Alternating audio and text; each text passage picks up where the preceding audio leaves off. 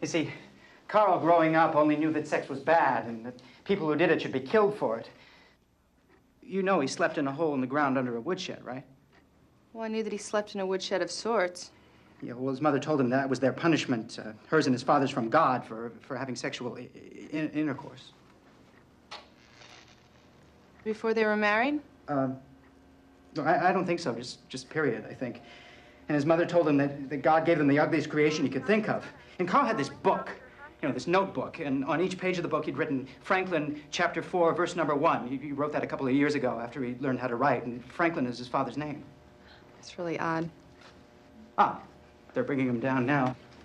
I'll go prepare him for you. He's getting out today, and I told him he's going to be seeing a lot of women all the time out there. You have to make something explode to truly understand it. You have to examine the tiny particles while they're still on fire. Carl, I got to take you down to the old classroom. Mr. Woolridge wants to see you. Come on, let's go.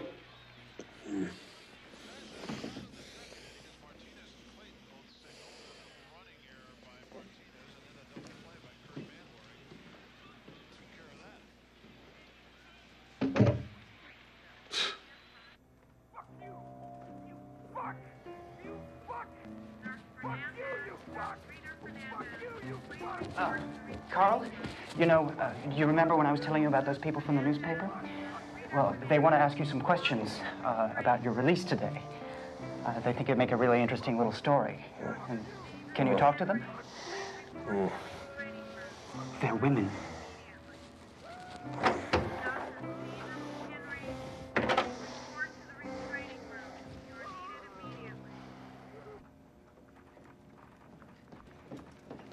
Well, I guess miracles do happen. He'll talk to you. I told him it might help him to see you, for when he's out, I mean.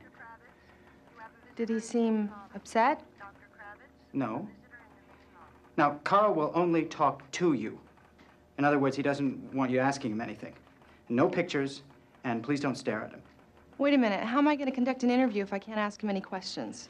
I'm sorry, but that's the best we're going to do. Well, let me ask you something. Why are you letting him out? I mean, what if he does it again? It happens every day, you know. You talk to the state and the doctors about that. And besides, Carl's been institutionalized since he was 13. He's never shown any signs. Signs? Homicidal signs. Jesus Christ. Now, will you step outside? Please?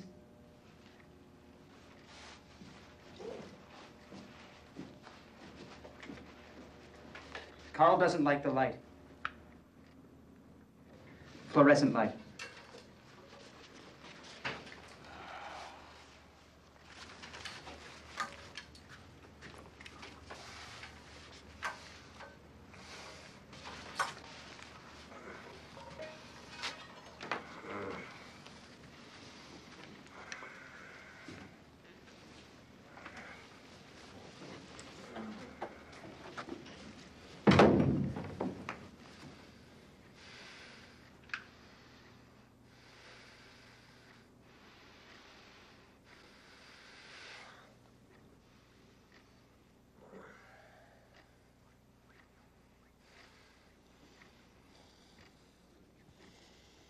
Well, I reckon what you was wanting to know is what I'm doing in here. I reckon the reason I'm in here is 'cause I killed somebody. But I reckon what you was wanting to know is how come me to kill somebody, so I reckon I'll start at the front and tell you. I lived out back of my mother and father's house most of my life in a little old shed that my daddy'd built for me. They didn't too much want me up there in the house with the rest of them. So I mostly just sat out there in the shed or looking at the ground. I didn't have no floor, but I had me a little old hole dug out to lay down in. They had me a quilt or two to put down there. My father was a hard-working man most of his life. Not that I can say the same for myself. I mostly just sat out there in the shed and tinkered around with a lawnmower or two. Went to school off and on from time to time. But the children down there, they made quite a bit of sport of me and made fun of me quite a bit. And some of them roughed me up sometimes. So mostly I just sat out there in the shed. My daddy worked down there at the sawmill, down at the planer mill for an old man named Dixon. Old man Dixon was a very cruel feller. Didn't treat his employees very well.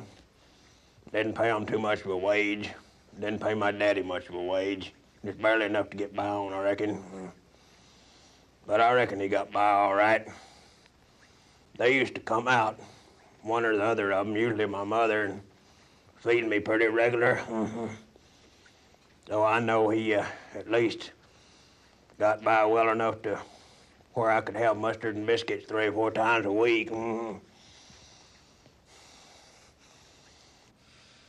old man Dixon, he had a boy named Jesse Dixon. Jesse was really more cruel than his daddy was.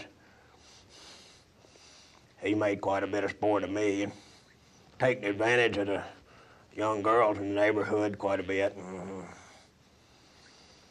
They used to say that my mother was a very pretty woman. They used to say that quite a bit from time to time when I was down there at the schoolhouse. And anyway, I reckon you want me to go and tell you what happened, so I reckon I'll tell you.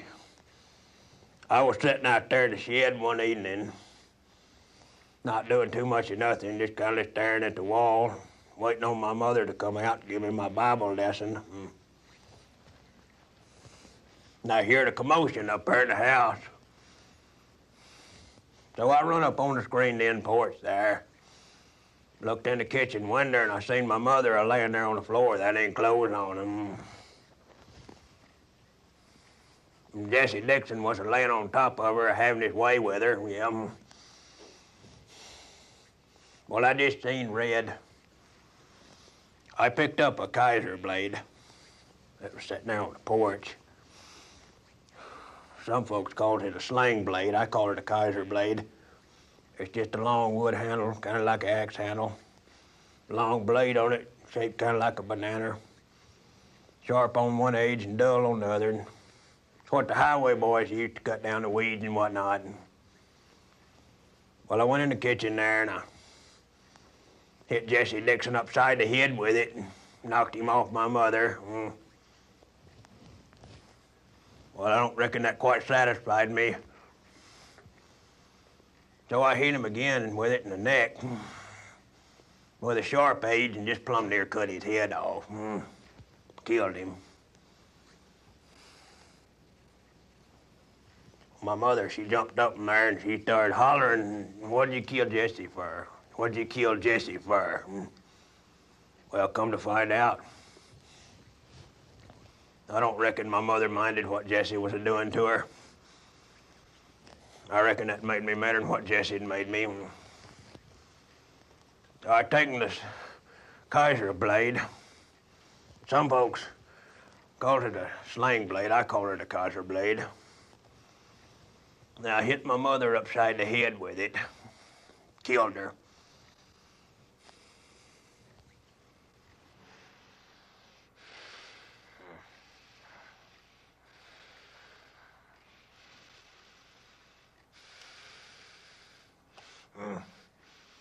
Some folks has asked me if I had it to do over again, would I do it the same way? I reckon I would.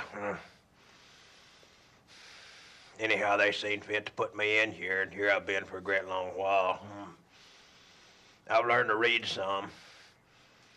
Took me 4 years to read the Bible. I reckon I understood a great deal of it.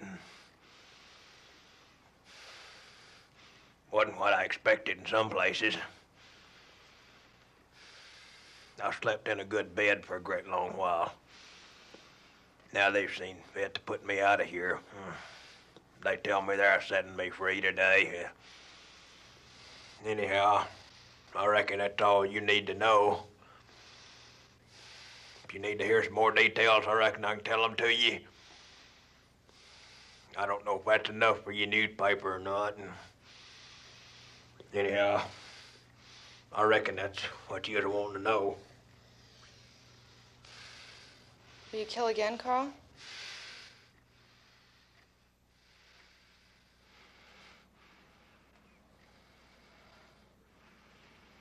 I don't reckon I got no reason to kill nobody.